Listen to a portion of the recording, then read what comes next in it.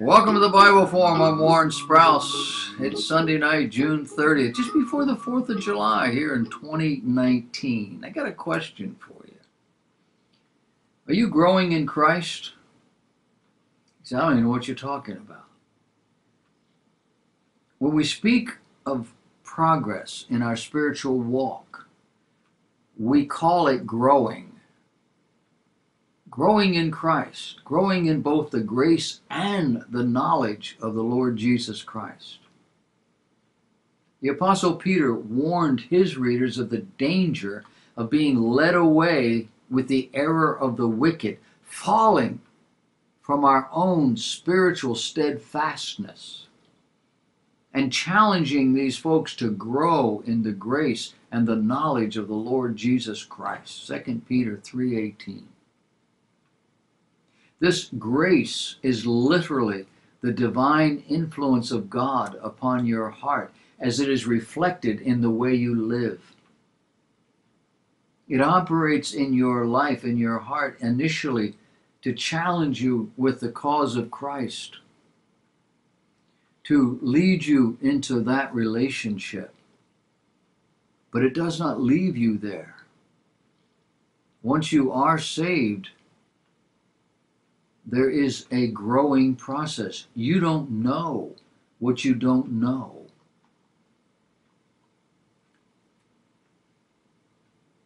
To know something or to know someone in the way that you need to speaks of the influence of intimacy. You need to know the Lord Jesus Christ intimately. It's the intimacy that we have in Christ illustrated in the Bible. For example, the Bible teaches us that we have all we need in the Lord Jesus Christ. Galatians chapter 4, verse 7, we are sons. God has no daughters. Heirs of God through Christ. Only sons can inherit. We have the peace that passes all understanding, Philippians 4:7, and we have that through Christ. And we can do all things through Christ, which strengthens us, Philippians 4:13. In the Old Testament, the phrase is commonly found or find grace. And the only exception I could find is with the story of Queen Esther, who obtained grace. But she was not obtaining grace from God. She was obtaining grace from her husband, the king. In his world, no one approached him unless he asked for them. She walked in to the throne room boldly after much prayer and the prayer of others, knowing this could be her death warrant. The grace that she got to do that was from God. But the grace she obtained was from the king. A grace that allowed him to ignore the law which required her death simply by approaching. At the end of the age, God says, while he will destroy all the nations that come against Jerusalem, he will also pour upon the house of David and upon the inhabitants of Jerusalem the spirit of grace and of supplication. Zechariah 12:9 and 10. It's this grace that we need. Without it, only God's holiness prevails. And God's holiness demands justice. It is this grace we see throughout the New Testament. Romans chapter 3, we are justified in the sight of God by grace. In Romans chapter 5, we have access to the very throne room of God and to this grace by faith. In Romans chapter 5, a little bit later on, it is in the death, the burial, and the resurrection of Christ that we receive what is called an abundance of grace and the gift of righteousness. 1 Corinthians chapter 15, it is by God's grace that I am what I am, Paul says. What was he? He was a Christian. He was a saved soul with a standing before God. And in 2 Corinthians chapter 12, Jesus told Paul that my grace is sufficient for thee. My strength is made perfect in weakness, your weakness. It is in this grace that believers are declared righteous in the sight of God. For we know we are not inherently righteous. Were it based on what we are, naturally no one would see God. For Jesus said in Matthew chapter 5, only the pure in heart shall see God. And the human being is not that person. The point here is that it's only in Christ that any human being can find peace with God. And more than peace, they can find righteousness. Righteousness, a moral, spiritual condition whereby we are declared right before God. Morally right, spiritually right. Galatians 2:21 says it doesn't come from the law, what we might do or not do. If that were so, we would be required to always do right, or we would lose our standing. But we have been redeemed, redemption, bought out of the marketplace of sin by the blood of the Lamb, bought back. The Lord Jesus Christ was the one who offered the sacrifice that made that possible, the one who took upon himself the sin of the world, my sin, your sin, the sin of every human being who has ever lived or ever shall. Meaning that if people do not end up in heaven, it won't be because of their natural sin condition. All human sin has been removed. Born by the Lord Jesus Christ as God's sacrificial lamb, sacrificed unto God in the only acceptable sacrifice that could be made, taking away the inherent sinfulness of all men, reorienting all men toward Christ, so that now it's not what you do or not do, but rather what you do with Christ that matters. It is not my sins that would condemn me. It's my failure, my refusal to accept Jesus Christ as God's sin bearer. This is the subtlety the natural man just cannot comprehend, in large part because he doesn't want it. The natural man stands on his own 2 feet, bowing to no one. For the Christian, it's only through faith that we understand anything about God. Hebrews 11:3. And it's only by God's grace, a gift given, that we are saved. In Jesus' high priestly prayer in the garden, he prayed that they might know the only true God and Jesus Christ whom thou hast sent. John 17:3.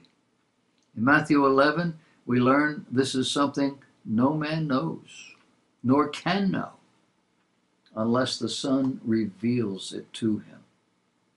Verse 27, Jesus said, all things are delivered unto me of my Father, and no man knoweth the Son but the Father. Neither knoweth any man the Father, save the Son, and he to whomsoever the Son will reveal him. Therefore, verse 28, come unto me, all ye that labor and are heavy laden, and I will give you rest. The issue here is God's grace, the pure, unrecompensed kindness and favor made available through the Lord Jesus Christ. Does this mean that God is withholding grace from a majority of people based upon the things they do or don't do? No. That's the dynamic of works. Grace ceases to be grace if God is compelled to withhold it because of something you've done. Grace is the pure, unrecompensed kindness, favor of God, given freely, coming with no requirements. It's grace. It cannot be exercised where there is even the slightest degree of human merit. It cannot be granted, however, where there is the slightest degree of sin. Sin hinders grace. Sin restricts grace. Sin hides it. And it's this sin that is man's hopeless condition. Not the result of his attitudes or behaviors, rather because he is cut off from God, as illustrated by Adam being banned from the garden, where he once had fellowship with God. God placing angels and a flaming sword guarding the entrance to keep Adam and Eve from returning. The condition for salvation is to recognize that hopeless, helpless condition and repudiate it. Of course, the mere repudiation simply acknowledges the problem. Nothing changes unless or until the sinner repents of his sin, calling it what it is. Sin, the condition, not the individual behaviors, although they do loom large in his mind at the time. But repenting is recognizing, repudiating, renouncing the former way of life, the sins of this world. Again, this alone simply acknowledges what God already knows. There must also be repentance and belief. They have to go hand in glove. Yes, I have repented of all of that, but now I believe in the Lord Jesus Christ. I believe that he is God. I believe that he bore my sin on that awful cross. I believe that he paid my price before God, that he rose from the dead to illustrate new life, and that he now lives to make intercession for me before God. Jesus satisfied God's law, the law that says, the soul that sinneth, it shall die. Now, today, those who repent of sin, believing that Jesus paid that awful price, have a new standing before God, that of a new creature in Christ, 2 Corinthians 5. Verse 17, therefore, if any man be in Christ, he's a new creature. Old things are passed away, behold, all things become new. Verse 18, and all things are of God, who hath reconciled us to himself by Jesus Christ, and hath given to us the ministry of reconciliation. We go around telling people what happened. Verse 19, to wit, that God was in Christ, reconciling the world unto himself, not imputing, not charging to their account the trespasses that they have committed. And he has committed us to the word of reconciliation. We carry that word everywhere we go, that God has reconciled us. And he can reconcile you. He took our sin upon himself. He paid the ultimate price, death. He did that we who have repented and believed on him should have life. Not an extended human existence, but eternal life with Jesus forever. As Jesus was resurrected from the dead the Bible says, so shall we. We will be resurrected to everlasting life. You see, it's at this point, the point of salvation, that we begin our new life.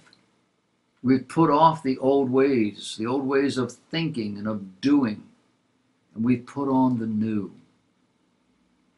It is at once an immediate thing because we have life now and forgiveness.